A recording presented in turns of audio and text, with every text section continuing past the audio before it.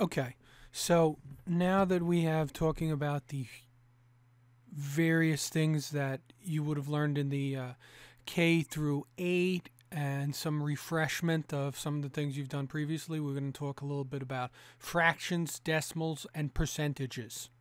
Percentages tend to give people problems, but don't worry, we're going to go into it in a fair amount of detail. Okay, so for starters, let's look at this cake. How many pieces of cake are left? I'll give you a second to look at it. And remember, at any point, you can always press spacebar to pause the video.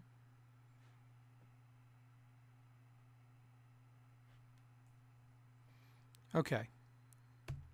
So one slice is taken. So 3 out of 4, or 3/4 in fractional form, of the cake is left. Okay, so each one of those slices, since we slice the cake in 4 slices, we kind of are gluttons. We kind of like eating a lot here.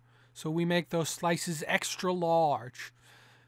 In real life, hopefully, you'd slice it a little thinner, maybe 8 slices.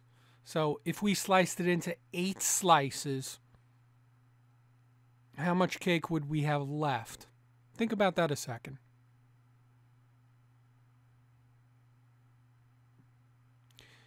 We'd have 6 out of the 8 slices left, because that one huge one out of 4 slices would instead be 2 out of 8 slices.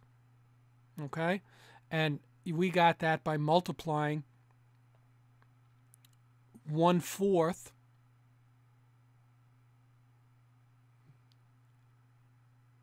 by 2. Okay. So look at these. Each one of these is a fraction. So just a visual representation of each one of those fractions. I'll give you a second to look at it. You can pause it if you want. I'm just going to go over it then.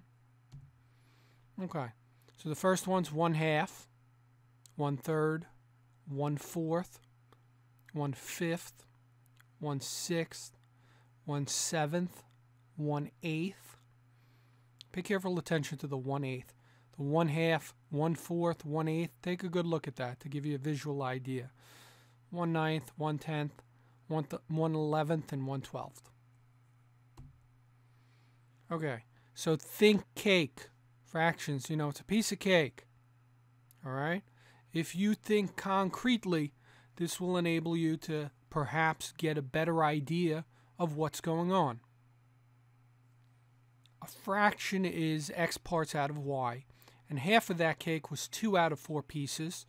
2 out of 4 can be reduced to 1 out of 2, 1/2.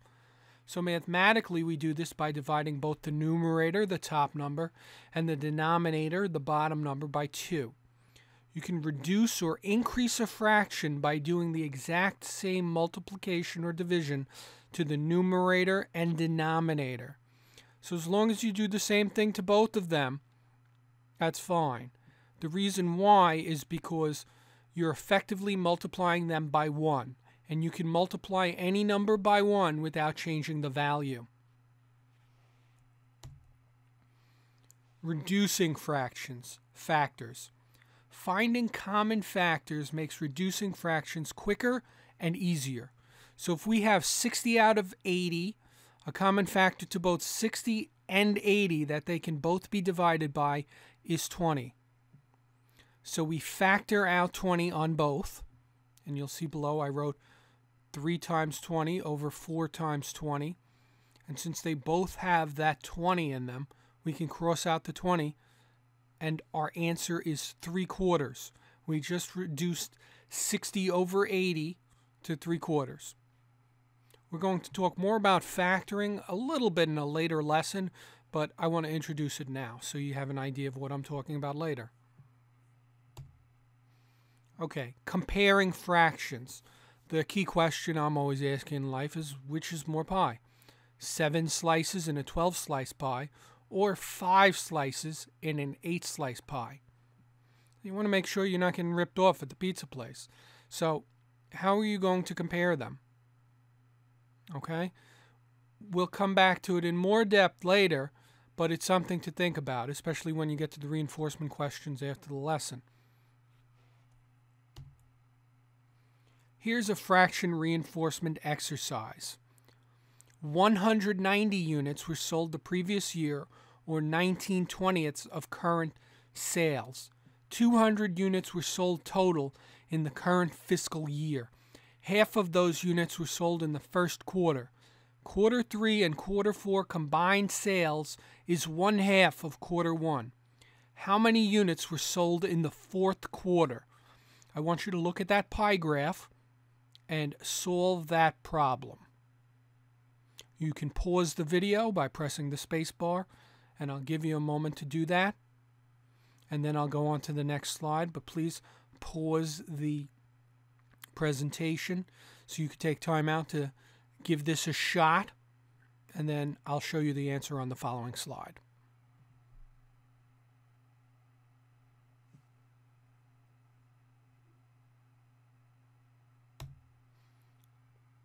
Okay, I'm back with the answer on the following slide. Hopefully you had paused on the previous slide and taken the time out to figure out the answer.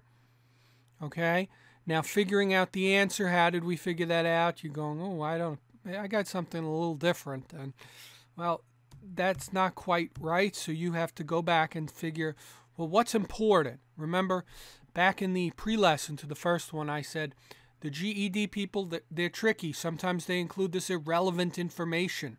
You have to find the irrelevant information and put that out of your mind. It says 190 units were sold the previous year. We don't care about the previous year. They asked about the fourth quarter. That's in this year. We don't care about any previous year. So the 200 units were sold in the current fiscal year. Half of those units were sold in the first quarter. What is 1/2 of 200? That's 100. Quarter 3 and quarter 4 combined sales is 1/2 of quarter 1. Quarter 1 was 100. So quarter 3 and quarter 4 combined sales is 1/2 of quarter 1. So it's 1/2 of 1/2.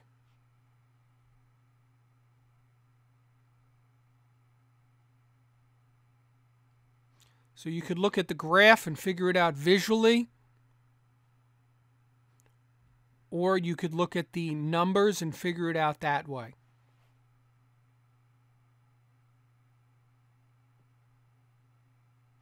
So 1/2 of 100 of 200 is 100.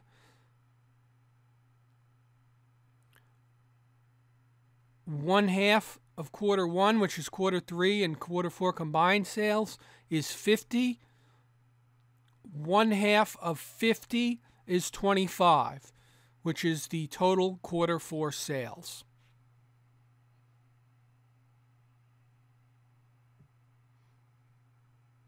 And that would be 1/8 of the total. Okay, so that should say 25. Okay, and I'll pick this back up in the next lesson, and I'll see you there.